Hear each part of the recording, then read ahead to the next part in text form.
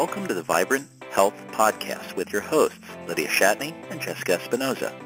Lydia is a nutritional therapist and founder of Divine Health from the Inside Out. Jessica is a real food wellness educator and founder of the website, deliciousobsessions.com. Since this is a health-related podcast, it should be noted that the hosts are not licensed medical professionals. The information and advice provided in this podcast is not intended to diagnose, treat, or prescribe for any illness or health issue and should not be construed as medical advice. And now, here are the hosts of Vibrant Health Podcast, Lydia Shatney and Jessica Espinoza.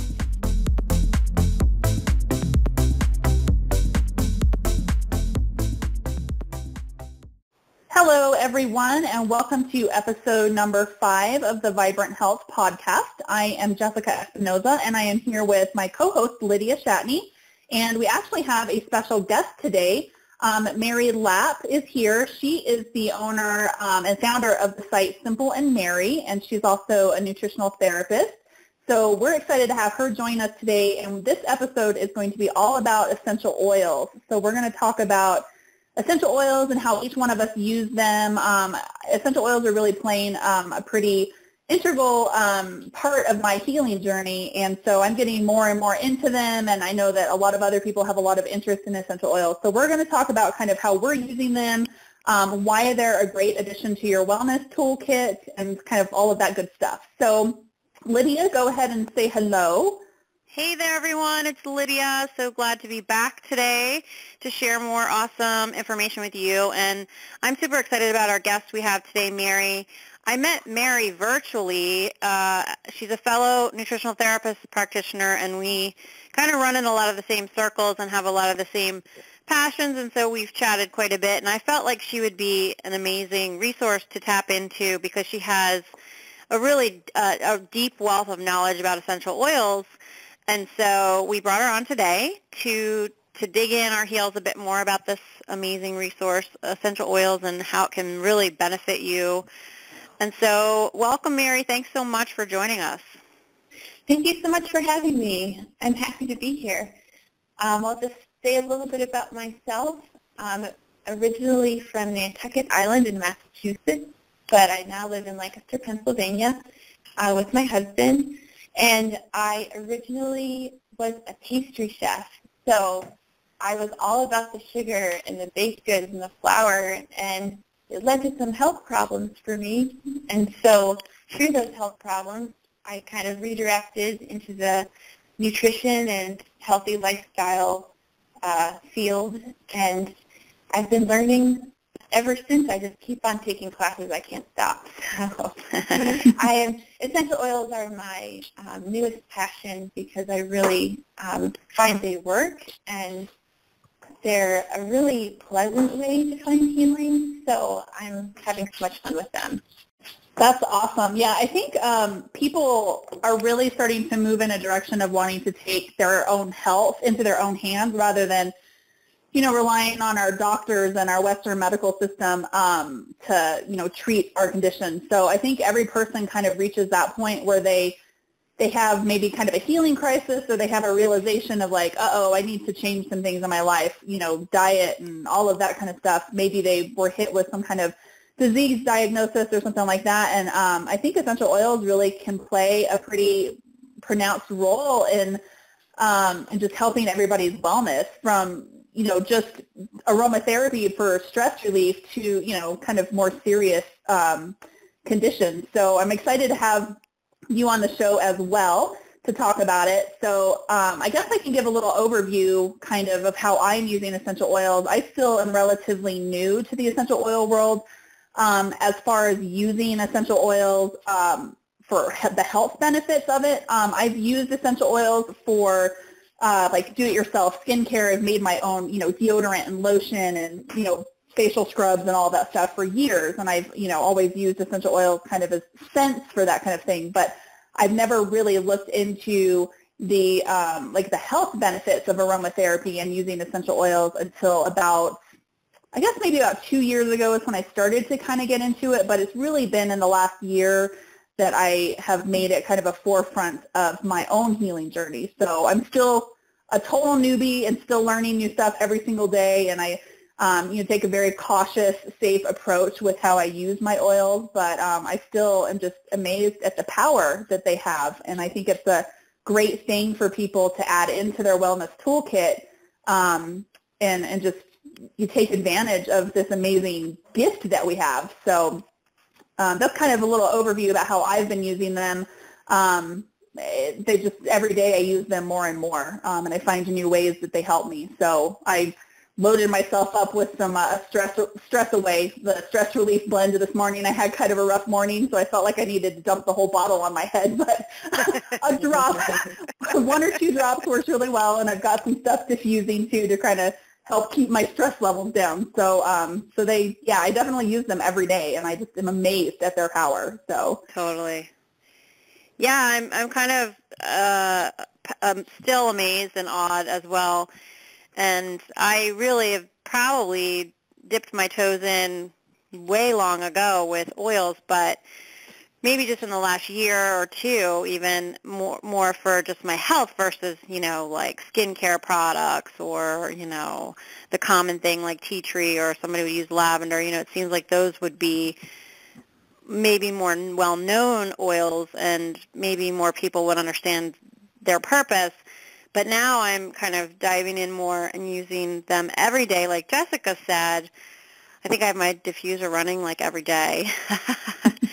And that's one of the beauties of working at home is you get to start up your diffuser, depend on whatever mood you're in. And, if you're in a bad mood, you can put something in there to cheer you up. If you're tired, you can put something in there to perk you up. If you're stressed, So I really love my diffuser and diffusing oils for that alone. I mean, there's so much more we can do and so much more I do, but just diffusing is great. So I hope that we can answer some more questions to people who are really just not, don't have much information yet about how to use essential oils and get addicted to them like we are. I kind of have this new, like I'm not like the typical woman who has like 100 pair of shoes. I have 100 bottles of essential oil instead. So me too. Yeah, me too. I'm definitely more into essential oils than shoes. How I use oils, I think with small children you need to be a little bit more careful with dilution and things like that, but as an adult, I just kind of, depending on what I need, I kind of look in books and see whether it's emotional support or digestive support or anything like that. And I just take a drop or two and a squirt of oil and rub it as wherever seems most appropriate, whether it's my belly, which then I can just kind of sink into your organs, or the bottom of my feet where there's a lot of just different reflex points, or your spine where there's a lot of nerve endings, or just depending on where it makes sense. If there's a particular spot, like if you have sore joints somewhere, putting it on that spot. But I just kind of go with the flow and use the oil that makes the most sense and do a squirt and a squirt of carrier oil and a drop of essential oil and rub away. And it really is so helpful. I find it to be something that's enjoyable and helpful. I agree. I think just the aromatherapy benefits of essential oils alone, like Lydia was saying about diffusing, I think that really is more powerful than people give them credit for. I mean, the power of smell and scent, and it just really can have pretty profound effects on your brain function and things like that. So, I mean, if you're completely new to essential oils and you kind of don't know where to start, you don't have to do anything crazy. I mean, if you're out there online and you're looking around, you're going to see a lot of really crazy stuff about essential oils. And that's, the three of us all take a very safe approach to how you use them. I mean, we're not going to be giving you wild health claims. We're not going to be telling you to, consume internally a bunch of oils every single day. That's just not how we approach them. And I feel like for those who are just getting started, just using oils for their aromatherapy benefits and diffusing them, or maybe putting a little bit on a cotton ball and keeping it on your desk, those kind of things can be really powerful, more than you really would think. So you don't have to go crazy, and you don't have to know about reflex points and, where all your nerve endings and, how to apply it to the body, you could really just get started using it in a diffuser. And then as your confidence grows, you can, start exploring other options. That's kind of how I started too. I mean, I just started getting a couple bottles here and there, and I just started smelling them right out of the bottle. And then I eventually got a diffuser, and then I got another diffuser. And then I started learning a little bit more about how to apply them to different areas of the body. And I'm still learning, proper application techniques and where the best areas are to apply them. So I'm definitely not an expert in any way, but I'm like Mary. I have some reference guides, and if I'm thinking, I wonder if there's an oil that could help this, or I don't know how to use this oil, I just flip open my reference guides and I read about it, and then I kind of make the decision on how I think is best for me, for my own personal healing journey. So I'm sure you guys are probably kind of similar in the way you think about things like that. Absolutely. Yeah, and I think, for a lot of people, getting healthy seems overwhelming, and sometimes just starting with essential oils is actually a good place for many people because you can use them to support your health in so many ways, So for right now, a couple of people I've been working with, I work with clients, so sometimes I can recommend some things to them.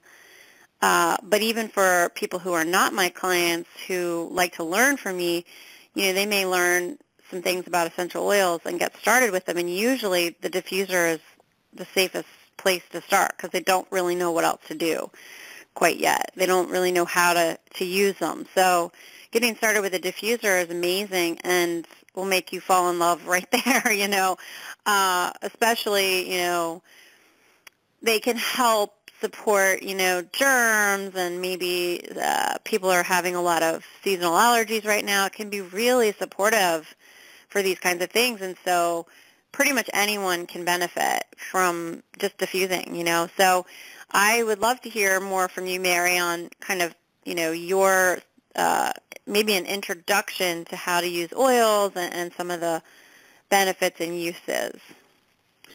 Okay, that's great. So essentially, essential oils are what plants make as they're adapting to stress, whether that's too hot or too cold or too dry or too wet or anything that the plant's dealing with, pests or things like that. And because we have shared chemistry, like everything has some shared chemistry, but we have shared chemistry with plants. And so those oils can help us adapt to stress also. And because the oil is fat-soluble, and our skin and our cellular membranes are fatty, so when we rub it on our skin, it can just enter into our bloodstream that way.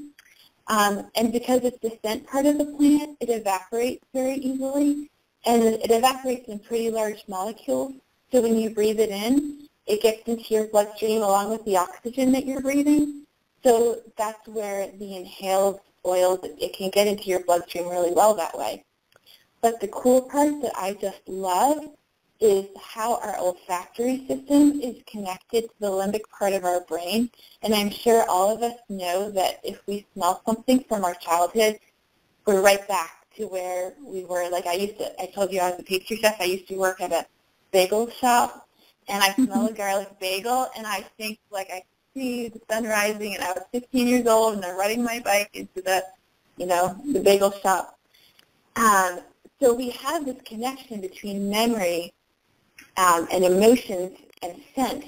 So the oils can be extremely healing in a way that a lot of other things can't, because it can stabilize your mood, and it can uplift your spirits. And on the other side of that, if you have a negative memory associated with an oil, it might not be as beneficial for you emotionally as another oil. So this is where you need to just kind of smell things and see how they go and see what you're attracted to and kind of go with that.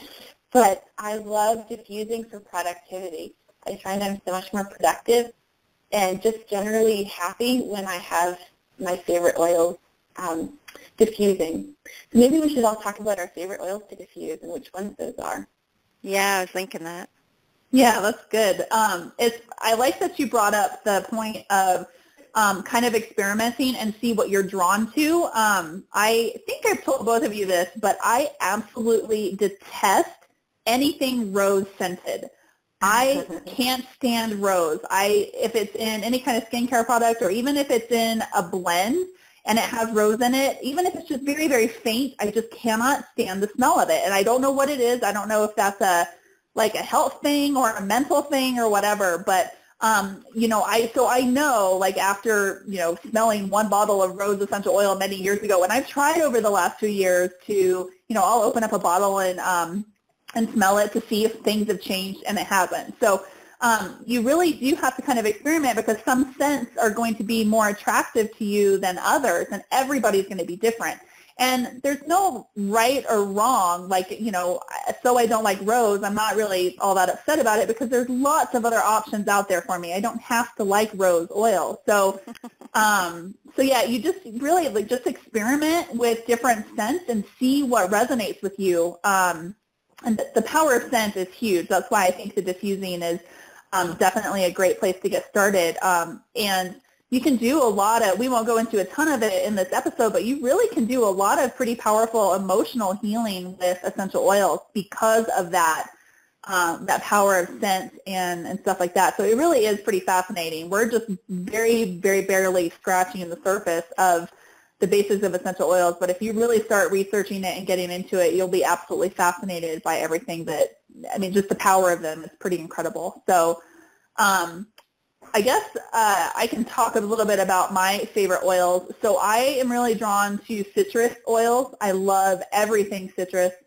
I don't know necessarily why that is. I actually was talking to a different NCP, and what's funny is that whenever I get a headache, I will smell lemon essential oil, and that really soothes that headache for me. And I was talking to our friend, we all know Jennifer, from 20-something Allergies, and I was talking to her about it one time, and she thought that was really interesting, that lemon oil kind of helps get rid of my headaches when I have them, and we wondered if there was some correlation between liver function.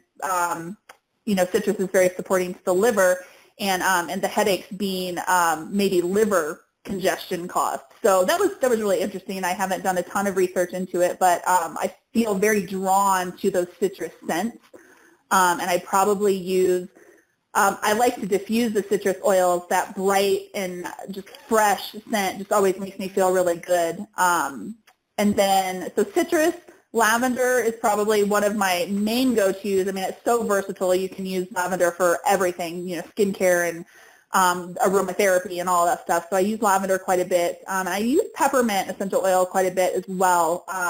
The brightness, that really helps with just brain, I can just sniff some peppermint oil and it kind of stimulates my brain and I feel more alert. So I'd really say the citrus oils, lavender and peppermint are probably the ones that I use the most. But I do use things like, tea tree oil and, the thieves blends and cedarwood and stuff for other things, but maybe not as much as I use the citrus and peppermint and lavender. So that's kind of a little overview. I just recently purchased a whole bunch of oils. Like Lydia said, I really would rather purchase essential oils or real food than buy shoes. So, so I have a big box of oils that I got not too long ago, and I'm just kind of working my way through them. I'm opening up the bottle and I'm looking through my reference guide and reading about the oil as I open it, and I smell it, and I kind of, I'm spending a little bit of time with each oil to kind of see how I feel about it. So it's kind of a fun experience once you get into it to really just see what resonates with you and what's going to be beneficial for you as you heal. So it's addicting. Yeah, you just said all my favorites. So I will say, most people kind of feel great with the citrus oils. Maybe they are prone to one more than the other, but I actually love grapefruit a lot. I don't know what it is about the grapefruit, but I really enjoy that one a lot. Of course, I love lemon. I love this, any citrus, but grapefruit seems to be one of my favorites. I like to do lime and clove sometimes for, a digestive support. And so I'll try not to use the ones Jessica did because those are the common ones I think everyone likes. But I've started to like some, and it's funny because when I first got my oils, I was trying them out, and some of the blends I was just like, ugh, I hate this, it's horrible. And I just was totally not into them. But once I read about them and what they could benefit, I thought, I'll try it again. And and I kind of wrapped my mind around, okay, maybe I should give this another shot, and I didn't mind it so much. So some of the oils I've learned to like. I didn't like them at first sniff, Mm-hmm. and now I'm like, okay, let me give it a second shot. So give your oils, a fair chance. If you're hearing about them and you've never smelled them, and everyone's telling you how great they are, get a small bottle or ask someone for a sample and give it a shot. But I also really now like cedarwood. I've kind of become a little addicted to it. Cedarwood is a cool oil. I never would have thought of it, but I'm using it as a kind of like a relaxation and sleep support. And another one I just started is vetiver, which is very woodsy and earthy and interesting. So it's always fun to try these new things and see how you feel about them, for sure. Mm-hmm. And I remember, Mary, I think you posted one time a picture and you were using Valor and Tangerine, maybe, was it? And you said, I diffused this today and it made me happy. And I was like, well, happy is good. I'm going to try it. And it was a great blend. Oh, good. Yeah, I like to have fun with my diffusing, but I'm with you, Jessica. I'm not crazy about the really strong floral scents like rose either. Mm-hmm. I don't mind them if they're extremely diluted, but I can't even diffuse them because it's just too strong in a diffuser. I love citrus also. So we're all three on the same page there. But I do, like bergamot and lime is my favorite combination. It's very gentle, and it's just very emotionally balancing. It's good if you need to be picked up. Both of those oils are really good for emotional balancing. And I would say I probably one-on-one I prefer the lime over the bergamot, but there's something about the bergamot that really helps. And bergamot's an Earl Grey tea, in case anyone isn't sure what bergamot is. It's a citrus. But I also love like a lemon lavender. I feel like citrus belongs in every combination somehow. I agree. It's so nice. And an orange and cardamom can be really good. That's nice. I love grapefruit. Like you said, Lydia, grapefruit is awesome. But I look in I've got a whole drawer full of oils, and I look at them and I say, ooh, what looks good today? And it's kind of a way of spoiling yourself while helping yourself feel better at the same time and being more productive. So it's kind of a win-win all around. But I just love diffusing something. On the days that I am too lazy and don't get to it, I just don't feel as good, and I think, why didn't I just do it? But I do most days for sure. So That's awesome. Yeah, you actually just jotted down the bergamot and lime and the orange and cardamom. I'm going to have to try that next time I do an order of oil. So yeah, I jotted down some of those. And I actually have a bottle of the vetiver that I have not experimented with, so I'll be looking at that one in the near future. So it's funny how, go ahead. Oh, I was going to say I have a recommendation for vetiver. And it's very, very grounding. It's great before sleep. But one time I was just having a really, really stressful kind of day that I was like, okay, I'm going to hurt myself if I don't stop and just cool it for a little bit, And I decided to take care of myself and have a bath with vetiver and lavender and Epsom salt, so that helps it just disperse. And I know we don't always have time for that, but I happen to. So I just stopped and I took a bath with that, and I tell you what, it changed my day. It was so relaxing and so grounding. And then I got up and I got my stuff done, and it was great. So that's something you can do. Vetiver is great before bed, along with the cedarwood.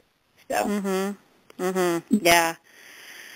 That's how I've been using it. A vetiver, cedarwood, and lavender combo has been awesome. Sometimes I'll diffuse it, but usually I just mix it in a blend I have and actually just put it on my feet before bed.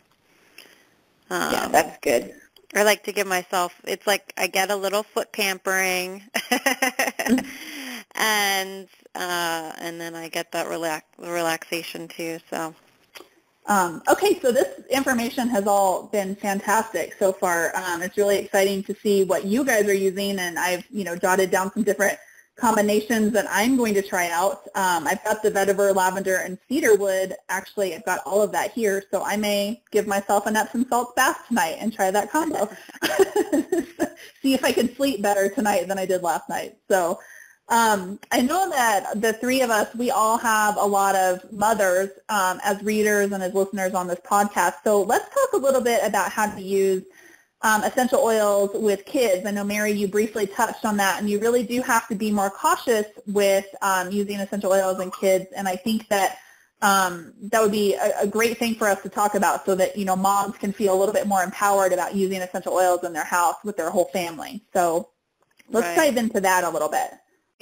I think I'm the only mother here. So yeah, sure. I mean, I can speak to it from a mom perspective, and honestly, I really am so thankful for essential oils for kids, because one of the things with children is, you're always going to run into something, whether they're getting sick or they have a tummy ache or a leg cramp, or, there's germs going around in school, or somebody's got a boo-boo, or whatever it may be, someone can't fall asleep.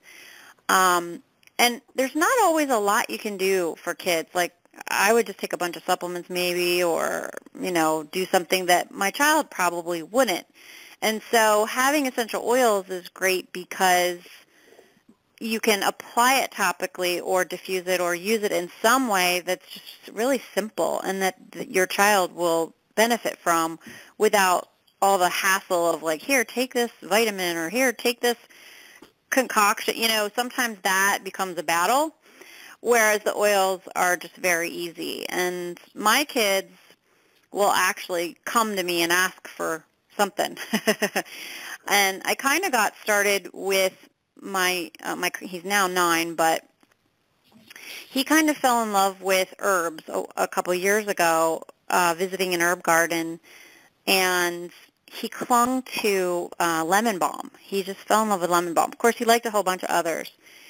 And he was having trouble sleeping at the time, and I got him like a sleep pillow, and we put the essential oil on the pillow for him, and I even let him hold the sprigs of lemon balm, and for some reason that's all he needed.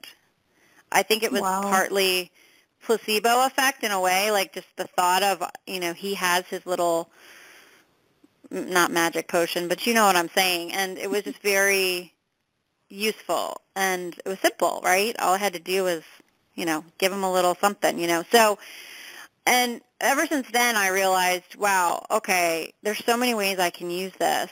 And so whenever I get a new oil, I'll introduce it to the kids and see what their response is. I just let them sniff it right out of the bottle.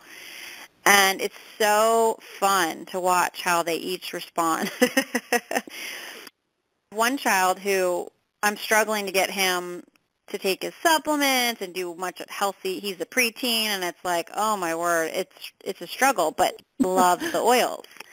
And I feel like, okay, this is one in I have with this child to help support his health, is to, let him use these. So I feel like as a mom, and my kids are a little older, so I don't have to be quite as cautious as maybe someone with a baby as far as the, how to apply it, so it's a little different for me versus moms with babies or young children, toddlers, whatever. And I know that most people have no clue how to use these for their kids. So I would love to hear more from you, Mary, and I know we all have some resources, too, for people as well. But it would be great if we could just kind of talk about getting moms started with oils for their kids and how to kind of use them for the kids. Yeah, sure. So essential oils, what's so wonderful about them is that they're very powerful, and they can be such a wonderful immune support or whatever you're looking for, but they're also emotional support at the same time. So it really kind of is a multifaceted form of healing. But for very small children, I just recommend you really are more careful today, but like for children under 3 months, I don't recommend applying on the child, but just applying on the mommy. And whether she's breastfeeding or not, the baby will smell it on the mom. So that's what you can do for the really, really little babies. Then over 3 months, like between 3 months and 2 years, you can do a 0.25% dilution, which means you would take 4 teaspoons of a carrier oil, whether it's olive oil or coconut oil or jojoba oil, and you would just add 1 drop of oil to that. So a little goes a long way. And then I would just apply it up and down their spine or on the bottom of their feet or on their belly or anything like that. So that's for the children under 2. Children between 2 and 6, I would just do a 1% dilution, which is like taking a teaspoon of the olive oil or the carrier oil and 1 drop of the essential oil. And you can do the same thing. You can just apply it to those places or wherever you want to. And then for kids over 6, I feel pretty open as far as, how sensitive your child is. Like sensitivity will come into play here. But for the average healthy child, I would still dilute it, but it's not for me personally, I don't feel like it's something that I get super stressed about. There are certain oils that are better for kids and certain oils that aren't, like peppermint. I don't know if anyone's ever smelled a really good, strong peppermint, but it's strong. It will make your eyes water if it's anywhere close to your eyes kind of thing. And that's kind of intense for little baby lungs, and that's something that you shouldn't diffuse around little kids. So there's certain oils that are better for small children, like frankincense and lavender, and some of those are super great. They're gentle. They're perfect for small children. The other thing you have to be careful with adults or kids is that citrus oils, because they come from the rind of the plant or the fruit, they attract sunlight. And so if you put citrus oils on your skin, it's not a sunburn exactly, but it will just make a dark mark on your skin. And that's not something you want to have happen to your babies. So just be careful with citrus oil on children, especially if they're out in the summertime and they take off their shirt or something like that, and you don't want them to get a little sunburn or anything. So that's it's fine as long as it's underneath clothes. If you put it, or diffuse it. If you diffuse it or smell it, it can have a really good effect, but it's just not on the skin. So, any other questions about that?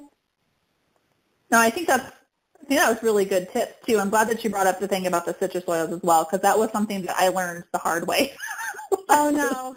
Yeah, I had made some lotion, and I think I had put some orange and tangerine oils in it, and I put it on, my arms and everything, and my face, and I went out for a walk, and I got, it wasn't a horrible, horrible sunburn, but I definitely burned way worse than I would if I hadn't used them. So from that point on, and then I figured out after that the phototoxic reactions that people can have with the citrus oil. So yeah, don't make the same mistake as I did. Be cautious with the citrus oils and sun exposure. So I'm glad you brought that up. Yeah. I'm glad you mentioned the peppermint too, because even though I diluted it, my 9-year-old recently had a headache, and so I said, okay, here, let's do a little lavender, teeny bit of peppermint, and I diluted it, and I applied it to, the nape of his neck, just to keep it away from his face, And he was complaining that it stung, and he did not like it. So peppermint is very intense. So it's kind of cool that you mentioned that, because I was thinking, yep, I had experience with that. So it may be one to just kind of avoid even topically, even if it's diluted. Sometimes it's hard to know, until you try these things, but I'll just share that little story. Maybe lavender might have been just enough. Lavender could have been fine, and maybe just let him sniff the bottle. Peppermint or something would have been a better choice. But now I know. Yeah. Technically, peppermint should be okay for kids over 6. So he should have been fine with it. It could be that you just maybe should dilute it more so it's not so stingy, because it's a really strong one. But I know like the back of the neck is much more appropriate than up by the temples, because if you put it by your temples, it's almost guaranteed to sting your eyes. Yeah, even, right. No matter how much you dilute it. So the back of the neck really can feel good. And, you know, for your adults, I'm not into ingesting oil, but if you take your thumb and just barely brush it on the top of the bottle, and you just get a tiny little bit, and you rub that on the roof of your mouth, it just kind of numbs your brain, and it's so amazing. It just feels so good if you have a headache, so for headaches. And it's not like you're ingesting a huge amount. You're just kind of rubbing it topically on the inside of your mouth. But that will just feel so good, but it doesn't sting because it's not evaporating up into your eyes. So that's something you can do for headache, too. Yeah, that's good. I've done it on one drop on my toothbrush if I woke up stuffy or something, and I'll just kind of, brush my teeth, and it'll really open up the sinuses that way. Yeah. And then you're just going to spit out the, so it's I feel that that's a safer way to use it if you're going to put it in your mouth, and it's pretty effective. Yeah, I do that as well. I love the peppermint, just one drop on my toothbrush with my toothpaste, and it's just, it'll open you right up. So that's a great way. But yeah, I'm with you. I'm not a big fan of ingesting oils unless there are some very specific conditions where you probably should, but you should never do it unless you're working with a trained practitioner who understands about using essential oils in that manner. You see a lot of people, putting lime and orange and lemon oil in their water and just drinking it. And that really bothers me, because I personally know in some of my aromatherapy groups that I'm on in Facebook, I have seen people who have talked about their the health problems that they've had, the damage that they've done to their esophagus from consuming too many essential oils and being unsafe with it. And so you can really do some permanent damage, and it's scary. So from seeing people's experiences in some of those groups, and also kind of, I take a very safe, cautious approach. I think that people don't understand how powerful essential oils can be. We think, it comes from a plant, so therefore it's safe. Well, yeah, it is safe, but you have to still be cautious, and you still have to know what you're doing. So, definitely don't go crazy with it. And it bothers me to see how much misinformation is out there and how many people could potentially be harmed by unsafe uses. So I take a very cautious approach, and I encourage everybody else to be very cautious with it as well. So, yeah, this week I actually had 2 clients that were using the lemon drop, the lemon in their morning water every day. And I said, yeah, please don't do that. There's actually studies now that are finding it can damage the esophagus, and, and both of them actually were like, I'm so glad you told me this, because, of course, everyone and their mother is recommending this, oh, yeah, put a lemon in your water. And I get the why it would seemingly make sense, but, because lemon in water in the morning and the whole flushing the liver and blah, blah, blah. But both of these women were having some side effects from it, and they made that connection when we talked. And so we do all want to advocate safe usage of oils and make sure we're understanding how they work inside the body. We also have to process them through our liver as well, and so we just want to make sure it's not like more is better. Some people think that same way about supplements, I need vitamin D, I'll just take a lot, and it's really not a good way to think about it. It's almost you want to, I hesitate to say use it like medicine, but when it comes to herbs, they have a very powerful effect in the body, and you don't need to go hog wild. So we all have newsletters. Jessica has one. I have one. Mary, you have one, correct? Mm-hmm. Mm-hmm. So we want to be able to give you more a place to go if you have questions and you just aren't sure. And so we all are going to make sure you get our information at the end of this in the post. But Mary, do you have anything else to add about just safety with oils? Do you happen to know the study I'm talking about? With as far as the esophagus, I don't. I do have something to add, but as far as the ingestion, there's sometimes it's got nice flavor. So if I ingest oils, I'm putting a drop in a recipe of something that's got fat in it. Like I love putting a drop or two of lemon oil in the salad dressing. That gives it a really nice citrus flavor, but I'm adding it to like a cup of olive oil, so it's super diluted, right. And you're getting a tiny little bit of it. And it can be really, really delicious for flavor. And there's obviously certain oils that you shouldn't ingest, like, I don't even know, vetiver maybe, I'm not even sure. But the way you can tell is that if it's an oil that is safe for ingestion, it will have a nutrition label on it. And when you take that oil and you super, super dilute it, that's when it becomes more okay, but it's still, you never want to have too much of it because it is so strong. Mm-hmm. But does that sound right to you guys as far as all that goes? Yeah, I think that, I know some people that use like peppermint. They'll use like 1 drop of peppermint oil when they're making like brownies or like a coconut oil candy or something. And I think, in those cases, it's definitely fine. I don't do that myself just because I kind of am not there, I guess. Who knows if I ever will be. But but you brought up a really good point. You're adding 1 single drop to a massive amount of fat, whereas you see a lot of people recommending like the lemon oil in your water. Well, you have to remember oil and water do not mix. So that's, they may be adding 2 or 3 or 4 drops in an 8-ounce cup of water.